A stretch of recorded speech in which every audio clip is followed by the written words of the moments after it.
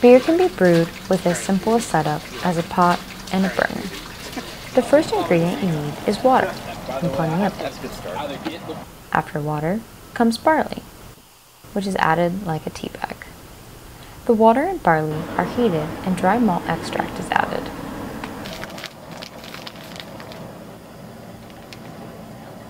Yeah. That's given a good stir, and then it's time to wait for the pot to reach a boil. The beer being brewed here is an IPA.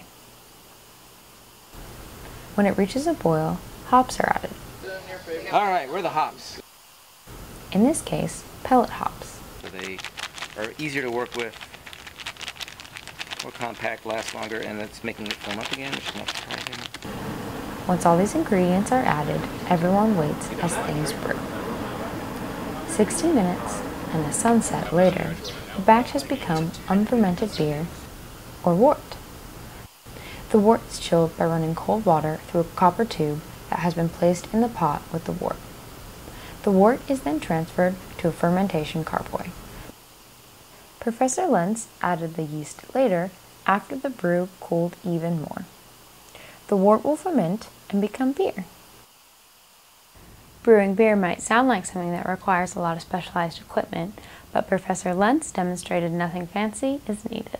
There's a lot of options in terms of how sophisticated you want to get with the process. You can make good beer with a pot and a stove, and really not much more than that, or you can really get these elaborate, dedicated homebrew setups and everything in between. So there's something kind of for everybody. This has been Emily Bailey with UNF Spinnaker News.